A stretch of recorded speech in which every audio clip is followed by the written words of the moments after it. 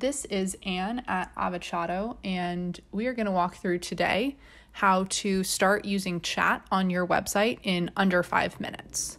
So the first step of this is to just decide who on your team is going to be handling these chat messages. In Avocado, you want to make sure that you've added them to your auto assignment roster. So you're going to come into your settings and add the live chat ability for each of the users that you want to chat.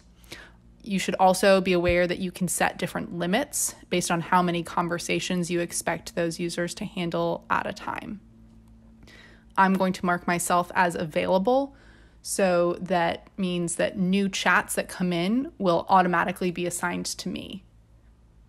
Next, I'm going to set up our office hours.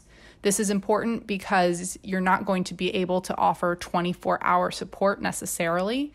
And so for those times when you aren't in the office, you want to make sure that the behavior is appropriate so that your customers aren't left waiting around. The last step of this is to configure your website widget.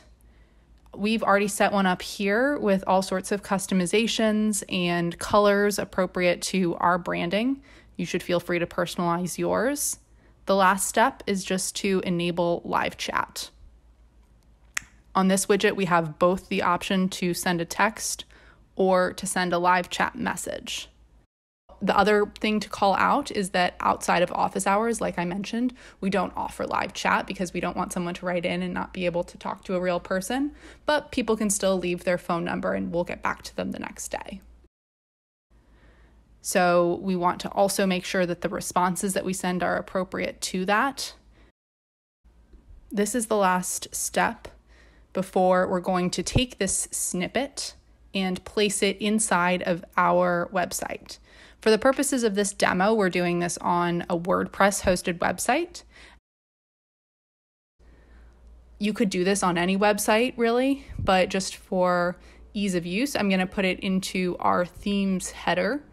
Any header file that you're using on your website should work. So I've already got this pasted in here, but I'm just going to put right back in that snippet that I just updated.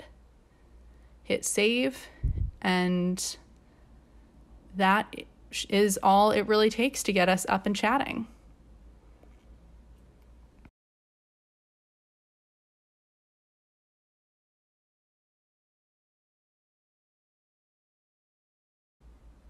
Here we go.